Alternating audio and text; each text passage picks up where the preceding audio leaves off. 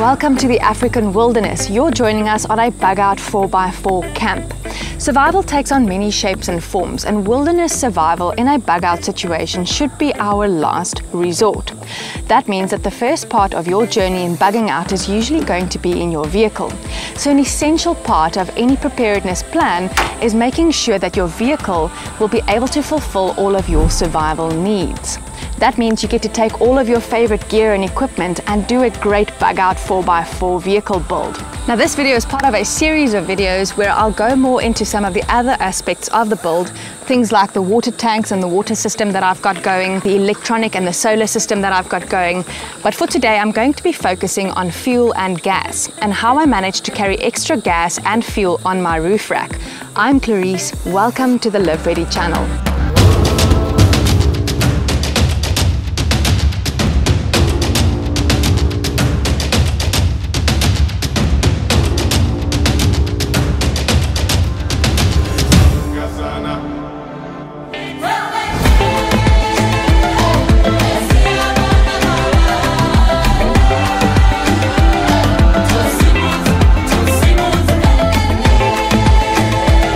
If you thought that bugging out in a vehicle or overlanding has nothing to do with survival, think again. This entire campsite is full of truckers, hitches and event hitches. You've still got to know where to go and find water. You've still got to know how to navigate. So all of those skills in survival also filter into overlanding and bugging out with a vehicle. I'm just busy making myself a cup of coffee here, and this gas bottle actually gets stowed on top of my roof rack really easily. So on this vehicle I've added a couple of water tanks, a 67 and a 42-litre water tank. I've added some jerry cans for extra fuel on the top. I've also added a solar power generator and some solar panels and a whole bunch of extras. You can imagine that carrying over 100 litres of water in your vehicle takes up a lot of room. For that reason, it's great to be able to store stuff like that on your roof rack. And that's why I've opted for Front Runner. They sell everything from camping fridges right through to roof racks, ladders, anything that you can think of that your vehicle needs for a long distance trip or for a bug out mission, you can find on their website. I'll post the link below. But all of those things require storage space. What is going on here now?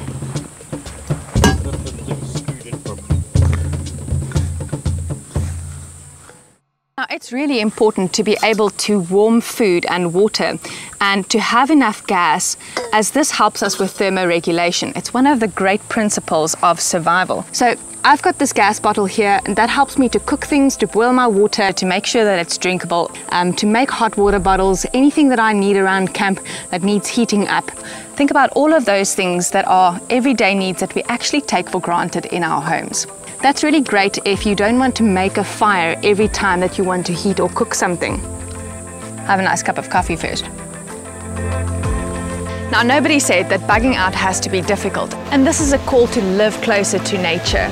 God wants us to enjoy the wilderness, to enjoy the experience of cooking and setting up a campsite, to live closer to His creation, to remember where we came from and who our Creator is and what our purpose is.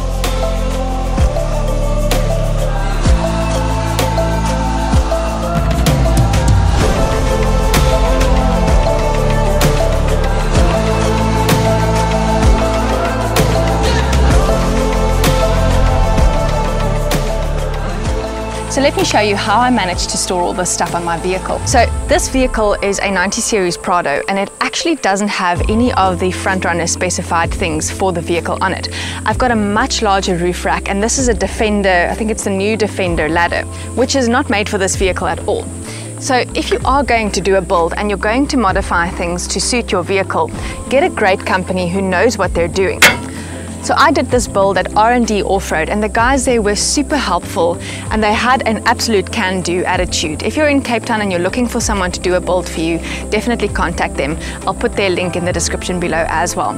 I wanted a side mounting ladder because it is where I tend to use it most often. Instead of having a very narrow pole that hurts your foot, especially if you're barefoot, and can be really slippery in wet conditions, it's got a really wide step for your foot to go on. It's also got a really wide landing at the top. And I like the fact that it folds easily and can come down whenever you need it. And I just like the look of it as well. So that's also something that caught my attention on Front Runner's products, is they make everything to match, so it looks neat, it looks really good. Often roof racks can look a bit like you've just thrown whatever together and it becomes a bit like a Christmas tree. Everything's different colors and it doesn't really work for me. I like everything to be the same, I like it to look neat, and I like it to be modular. So if I want to move the jerry cans to the back of the roof rack and I want to put them in whatever position, I can absolutely do that. If I want to put a rooftop tent on here, I can do that as well. So that's where the guys at R&D Off-Road were really helpful. They actually helped me to measure out this roof rack so that I can fit a rooftop tent on here at a later stage. There's another principle in survival. We really need to be able to pack a shelter in our bug out vehicle. It doesn't matter what shelter you pack though. It doesn't matter what jerry cans you get. It doesn't matter what sort of setup you've got. As long as you can absolutely cover those basic principles of survival in your vehicle, you're good to go. You can also obviously take all of your toys along if you want to.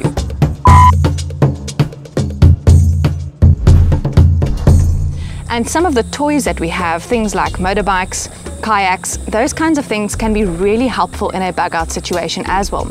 Think about fuel efficiency, using a motorbike to get resources instead of using your entire rig to travel to and from a campsite. Or a kayak in the case of fishing, where you'd want to be able to acquire resources from whatever water source you've set your camp up nearby.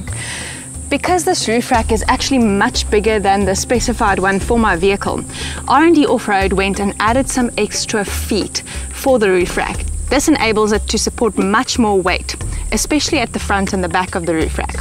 So how this mounts on here, it basically has a halo that you put on, hopefully straight, and then it's got two clamps on the side.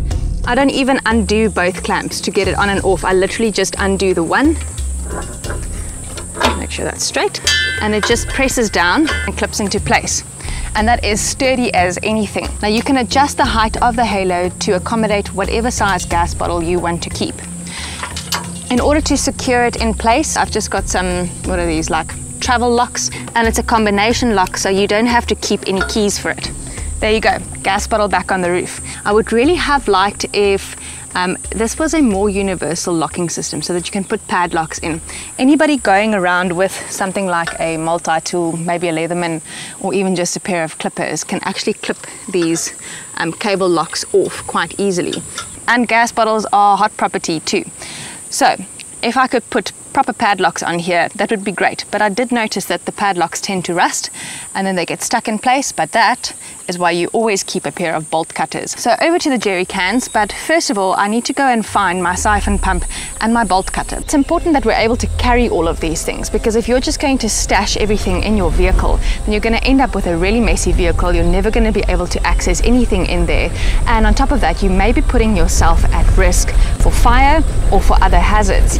For example, the jerry cans that I've got sitting on the top of the roof rack are there because it is more dangerous to carry jerry cans on the inside of your vehicle than it is on the outside. If you get into an accident, you'd want an explosion or any sort of fire that comes from those jerry cans being damaged to be on the outside of your vehicle rather than on the inside. So it really is safer to put it on the outside. I seriously considered getting a drawer system, but I continually move everything out of the vehicle to put hay bales or pallets or whatever I'm carting around at the time in here. It would also be nice to have some lockable containers in here. In my emergency container I've got all of my medical kits, and I cart everything from lion scat right through to recovery gear in these boxes.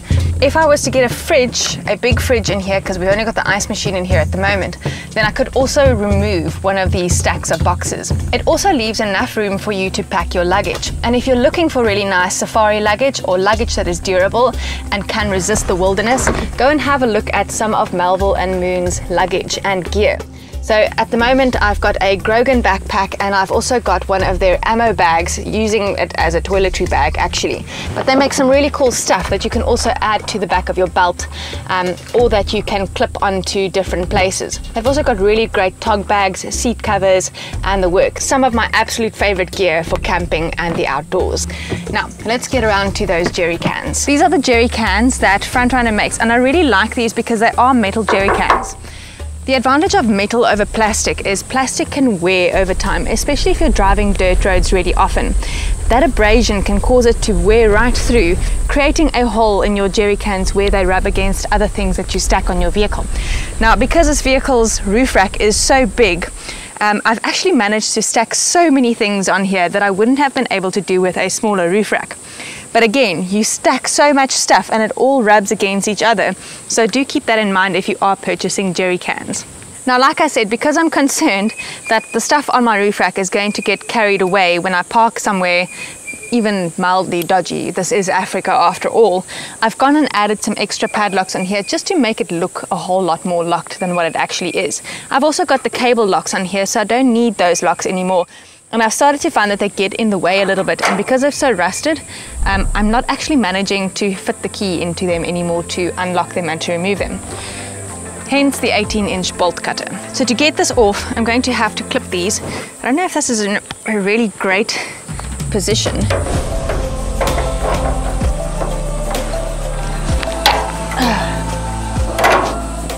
That's why you have bolt cutters in your car.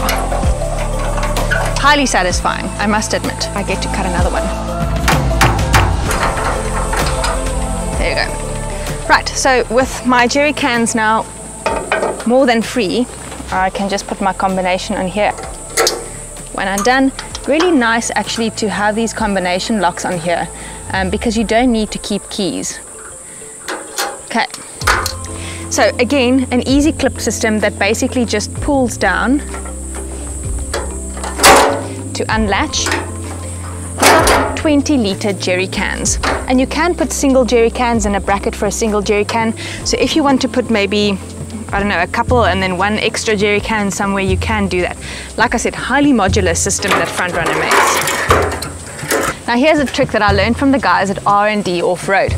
You actually don't have to remove your jerry cans from your roof rack at all, whether you want to take fuel and siphon it into your car or whether you want to actually fill the jerry cans up. I have found though that if you fill the jerry cans standing upright, which they're not at the moment, they're leaning on their side, then it is very full. So I have had like a full-on splash of petrol in my face because I've opened the jerry can in this position. So if you fill it in this position, then you can open it in this position. But if you fill it standing upright, then you better put it back upright before you siphon fuel out of it. Now I've got an extra long jiggler siphon here. I've basically just bought a normal jiggler siphon, which probably had like a meter long tube, pulled the jiggler off, bought some new 12mm tubing, put the jiggler back on, and now I can siphon fuel right from my jerry cans into my petrol tank without removing my jerry cans from here. So I did actually fill this jerry can standing upright, so to prevent myself getting another splash of petrol in my face, I am actually going to lift it upright again.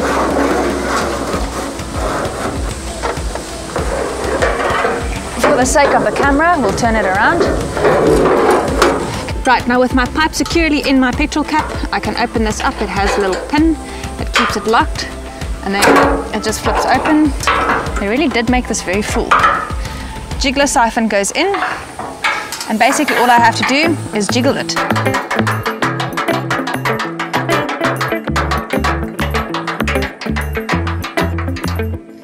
And then it runs, and that was really easy just to empty this jerry can out. So it's still running. It's going to completely empty out, and I've just got to make sure that the jiggler goes to the bottom of the can to make sure I get every last drop. Having a modular roof rack that you can change according to the scenario that you're facing or according to the trip that you plan is really great, because if you don't need extra fuel, you can remove that. If you need more water, you can add that on. This vehicle is by no means a complete build. And I think anybody who's done an overlanding build or a bug-out vehicle build will know that it's always a work in progress. You're always adding new things or swapping things out or changing for the latest technology. Well, time to batten down the hatches. I think there's a storm incoming. That's it from me on this episode. If you haven't hit subscribe yet, go and do so now. Leave us a like and a comment. Let us know what your experiences are in overlanding and building your bug-out vehicle. Until the next time, live ready.